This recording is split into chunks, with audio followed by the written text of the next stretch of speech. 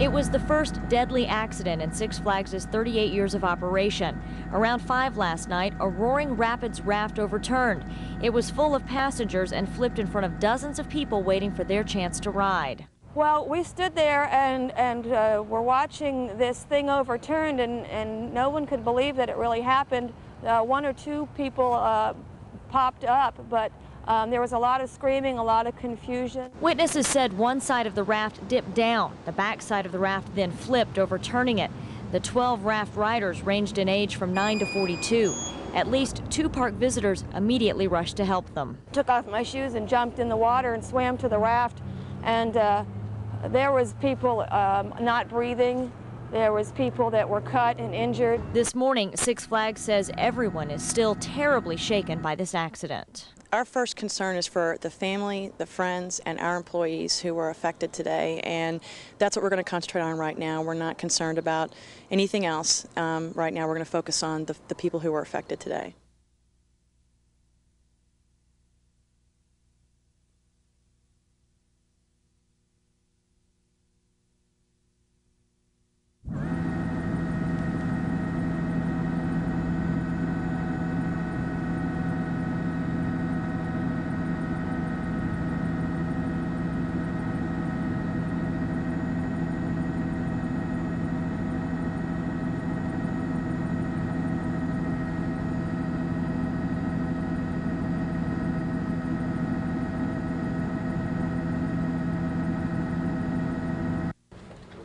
I would like to express my most heartfelt sympathy to the families and friends of those touched by today's events.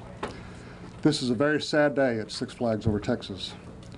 We are uncertain as to the cause and are diligently working with the police department and the Arlington Fire Department to find the answers. Dee?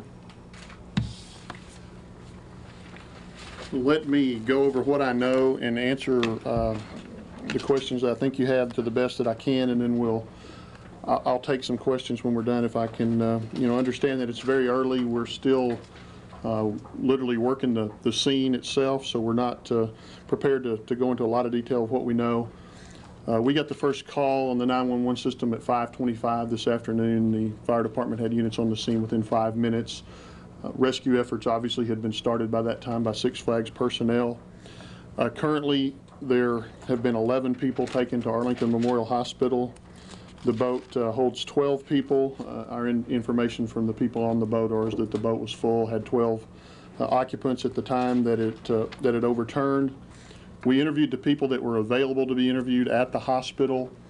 We really didn't get any clear picture of what exactly caused the boat to overturn. We got similar stories from everyone. There was no out of the ordinary thing that occurred. No one heard a loud noise or saw anything out unusual.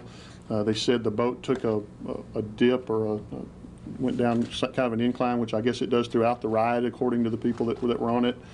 And really the consensus was that for whatever reason the boat ended up upside down, and the people began trying to get out.